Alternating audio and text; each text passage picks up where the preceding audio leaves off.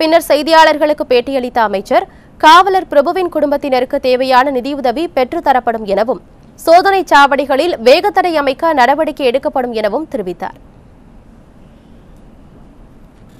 முதலமைச்சர் அவர்களும் உடனடியாக பிரபுவினுடைய தாய் தந்தையருக்கு ஆறுதல் சொல்ல வேண்டும் என்று சொல்லி, உடுமலைப்பேட்டை சட்டமன்ற தொகுதியினுடைய உறுப்பினர் என்ற முறையிலேயும் மாவட்டத்தின் அமைச்சர் என்ற முறையிலும் அந்த குடும்பத்திற்கு ஈடு செய்ய முடியாத ஒரு இழப்பு, 25 வயது பையனை இன்றைக்கு காவல்துறை இழந்திருக்கின்றது, இந்த குடும்பம் இழந்திருக்கின்றது.